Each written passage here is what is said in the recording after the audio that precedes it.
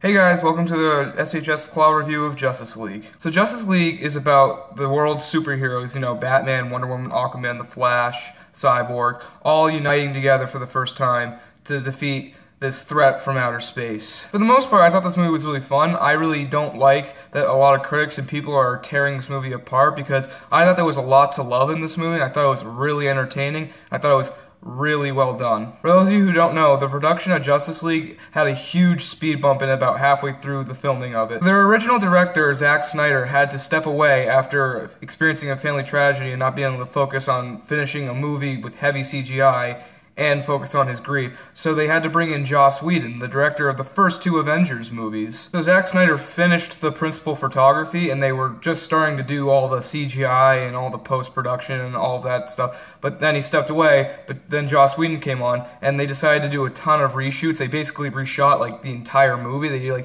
kept in like the action sequences they already kind of completed, but they reshot pretty much everything that Zack Snyder did.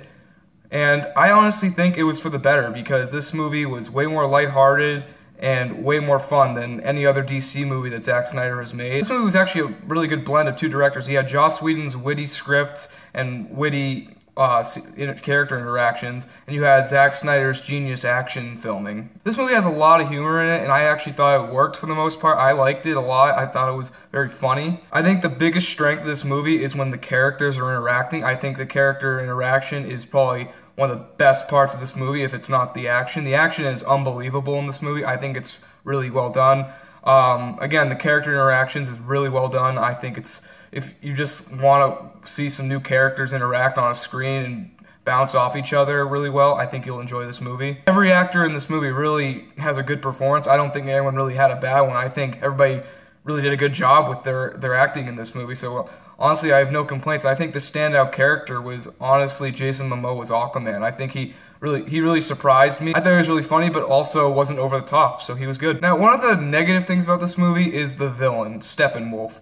He is, for the most part, I thought he was a pretty good villain. Unfortunately, the CGI to make him look the way he looks very cheesy, and you can really tell just by looking at it, they did not have enough time to quite finish the CGI in this. He does not look that good. You can really tell that they were like really rushing to get this one done because he doesn't look that good. It looks honestly like a video game cutscene when he talks, and that's not a very big highlight of the movie, but it also doesn't take too much away from the movie.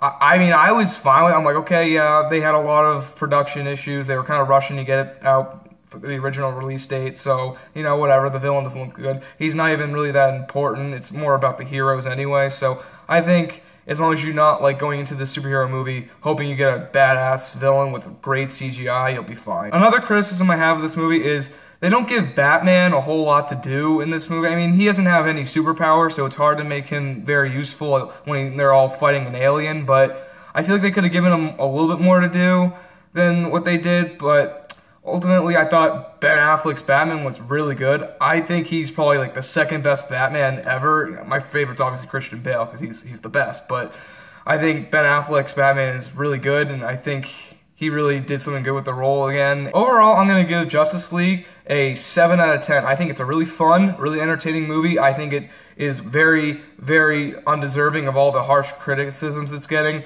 I think you should definitely go out there and see it. I think it's a really good movie. I recommend it. Spend that $10. I know movies are really expensive now, but it's worth it. Trust me.